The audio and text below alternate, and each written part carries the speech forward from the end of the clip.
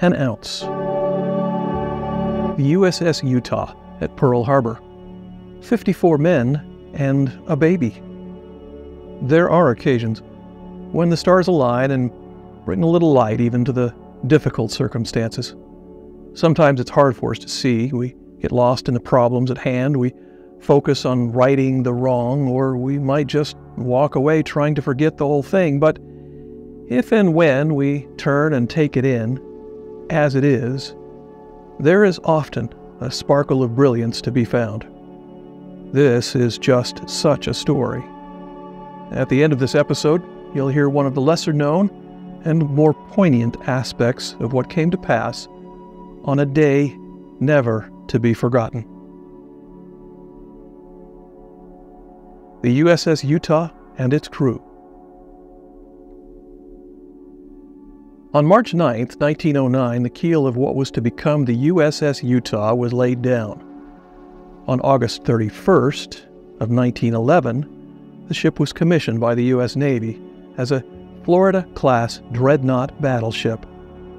The USS Utah saw service all over the world, including the American intervention in the Mexican Revolution in 1914 in Veracruz, Mexico, and in World War I. The ship remained busy after the First World War in multiple campaigns and activities, including training for anti-aircraft gunners. On December 7, 1941, at around 8 a.m., the USS Utah was moored at Ford Island in Pearl Harbor, Hawaii, when some of the sailors on board noticed several aircraft approaching the harbor. Assuming they were American, they continued their tasks and just watched until the number of aircraft increased a lot, and then the bombs and torpedoes began raining down. The Japanese were able to get direct hits on the Utah with 2 torpedoes. The ship immediately experienced heavy flooding, began to settle to the stern and list. The crew was forced to abandon ship and swim for shore. At 12 minutes after 8, the ship rolled over.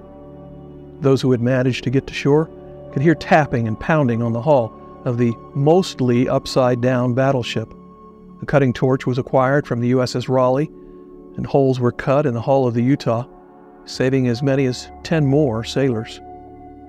Though 461 officers and crew survived, 58 were lost, including Chief Water Tender Peter Tumich, who was posthumously awarded the Medal of Honor for his efforts to save others that day. Only 4 of the dead were recovered and identified. 54 remained with the ship.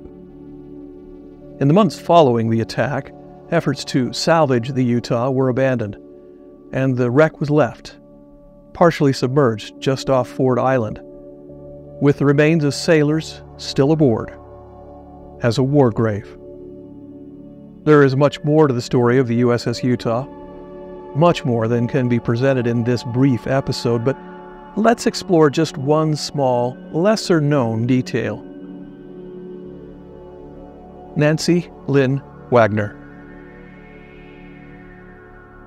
On August 29, 1937, twin girls, Nancy Lynn Wagner and Mary Diane Wagner, were born. The girls were born in the Philippines to Navy Chief Yeoman Wagner and his wife. They arrived early and suffered several complications. Little Nancy Lynn passed after 2 days, and although pronounced dead on 3 separate occasions, Mary Diane miraculously survived and was released after spending her first 4 months in a hospital. This was not the first child the Wagners had lost. They previously lost a daughter named Helen, who, when she passed, was cremated, and her ashes were scattered at sea by her father, accompanied by a Navy chaplain. The plan was to honor little Nancy in the same way they had Helen, and gratefully they were able to cherish and raise their surviving daughter, Mary Diane. Nancy Lynn's remains were kept on board the ship in the chief's locker.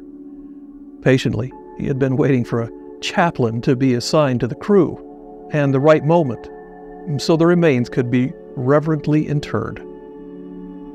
On December 7, 1941, Chief Wagner and the USS Utah were assigned to Pearl Harbor.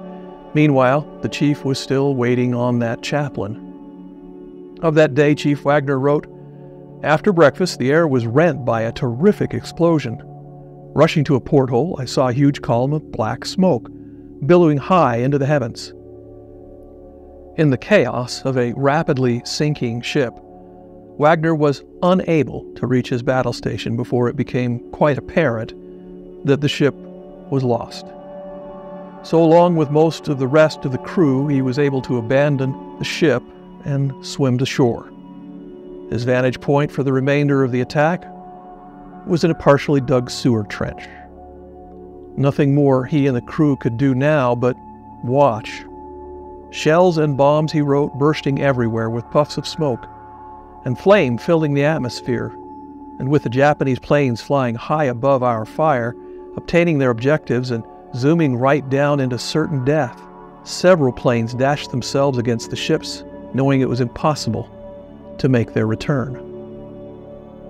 Within a few days, attempts were made to find the urn of ashes of little Nancy Lynn. The ship's enormous wreck was explored by divers after her sinking. The area where the locker contained the ashes of the little girl was found to be so completely smashed that nothing could be identified or retrieved. In the years following, and after his retirement from the Navy, Chief Wagner often visited the muddy shore adjacent to the wreck of the USS Utah. He was there to pay respects to his daughter, little Nancy Lynn, and his lost shipmates, who silently guarded her rest. His last visit was in 1971. Since that time, memorials have been erected to mark the loss of 58 and to honor the resting place of 54 and a baby girl, Nancy Lynn Wagner. An ounce. Is there more than bad memories? So here's the ounce. Terrible, even unthinkable things happen and will happen in every life. Overwhelming challenges, war, maybe the loss of a child. Could there be anything but bad memories from such things? At first, frustration, pain, anger, and loss may overwhelm everything else. Gratefully, with hope and time, our perspective can and should change, and good things can be found. Even when bitterness and a thirst for vengeance seem all there is, with the passing of time and hope, it can be overcome if we allow it. And that's it. An ounce, submitted for your consideration. Well, thanks for watching. Hope you enjoyed it, and if you did, please subscribe. If you found something good here, please do come back and visit us again. Watch one of our other great videos and share it with your friends. Leave us a comment. Thanks.